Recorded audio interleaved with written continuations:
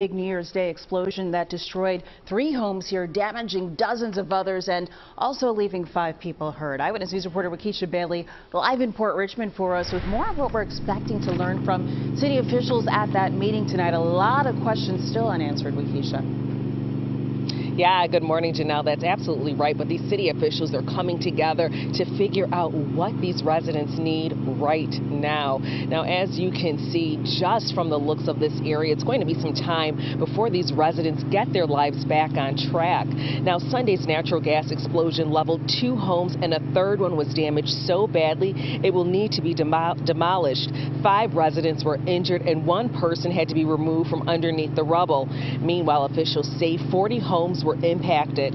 Over the last several days, Red Cross has been assisting neighbors. PGW has also been out monitoring the air quality, and emergency management has been also assisting with trash removal and helping many get their personal items out of their home. Now today, Councilmember Mark Squilla is holding a community meeting to gather information from residents about their immediate needs and hoping to come up with a plan so this doesn't happen again.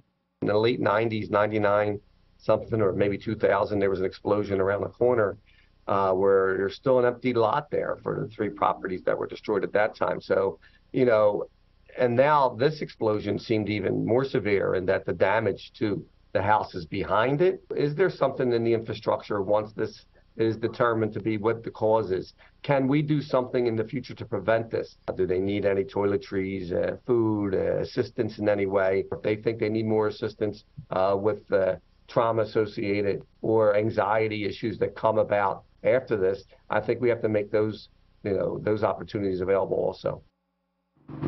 And just another one of the areas that's also been damaged is this community playground.